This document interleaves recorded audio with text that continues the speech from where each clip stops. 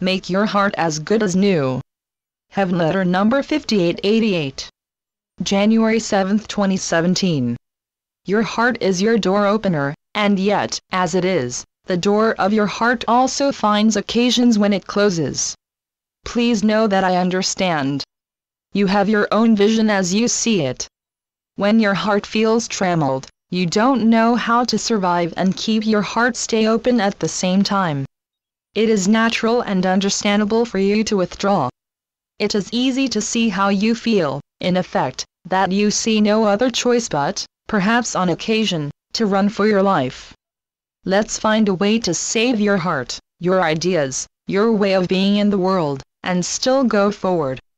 Where your heart gets hurt, what possibilities are there where you can get past the hurt and make your heart as good as new? Please know I understand that there are times when you have to go a different way. Perhaps under the present circumstances, you are not heard. Your needs are not heard. If the topic at hand is your priority, of course, it is difficult for you to go on when your heart feels overlooked and indeed may be overlooked. What does start over mean? If the people who you are currently working together with cannot hear you, maybe give these co-workers another try. If understanding opens up, this is good, and it feels good.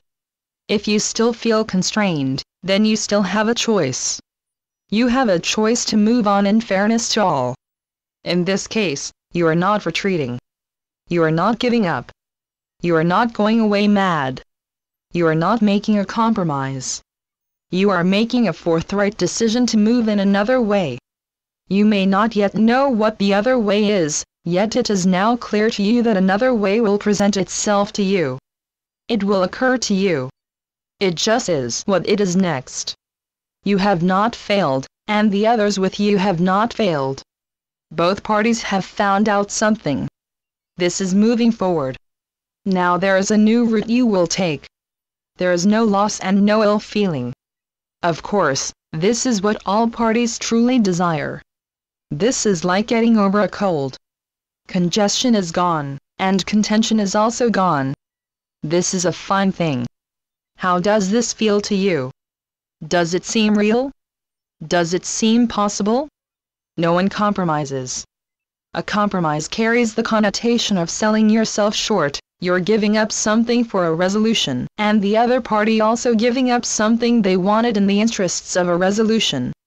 The scenario we speak of now is not anyone's giving up anything.